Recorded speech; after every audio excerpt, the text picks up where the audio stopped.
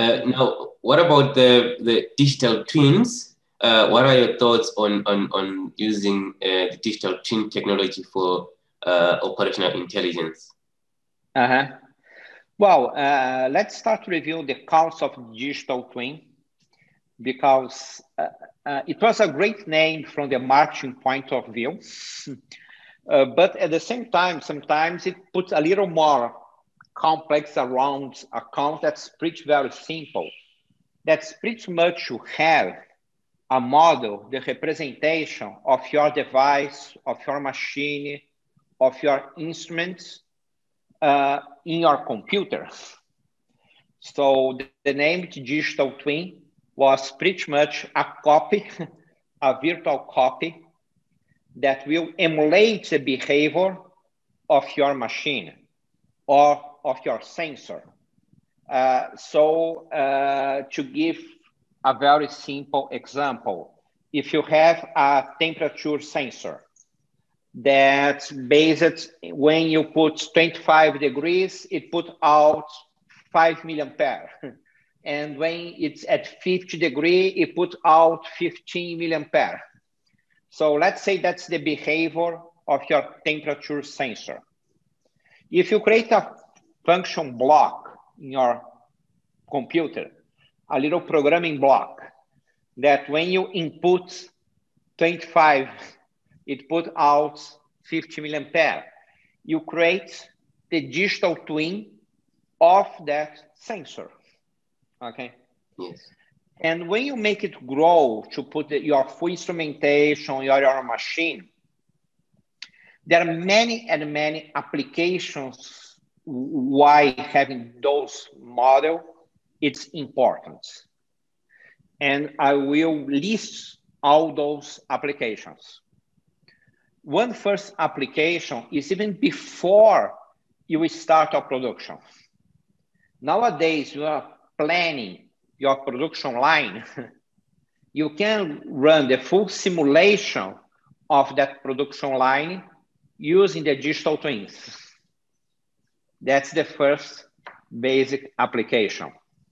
The second one that's more typical for operational intelligence, as you did mention, is you put the proper sensors so you can compare what the line is doing with your models.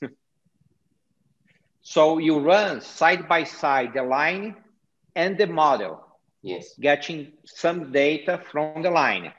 And you have a full circle there, because in one side, it helps you to refine your model. In the other side, this refined model can feed back for the line and detect some anomaly when an equipment is not working properly, when the efficiency is doing. And so that process is also a learning process by itself, because sometimes you find out the model was not precise and you refine the model. Yes. Sometimes, oh yes, the model was precise, there was a problem with the line. So that's a continuous process, but over time, as the models become, and the digital twins, the representation, they become more reliable. Yes. You really, over time, the gain starts to increase, because you're going to have better models, better digital twins, and you are able much more to allow the model give information about the line, not the opposite. So you need to prepare to have some investments on that. It's not sometimes in the first week you have the benefits, because you need to do the validation of your models. Okay, yeah. And that can happen quickly. That may need longer time. But in some points, the digital representation of the device will be good enough that you'll be able to find out potential issues on the line from your digital twins. And when you reach that phase, you can go to the next one and the final benefits. That's when we start to planning modifications of products, supplies, machinery, using the digital model. So after you have your model stable, that's already giving feedback for potential problems in the line. Now you have also the benefits to use that as a planning tool.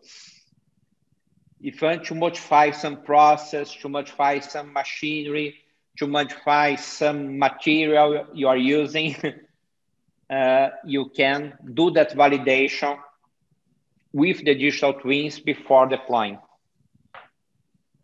Oh, okay, interesting. That's very Yes. interesting. Okay, so now. And you see, go ahead. Sure, go ahead, because I was about to No, wrap I'm up. just saying that again, everything's starting to have a good real-time monitoring of the process.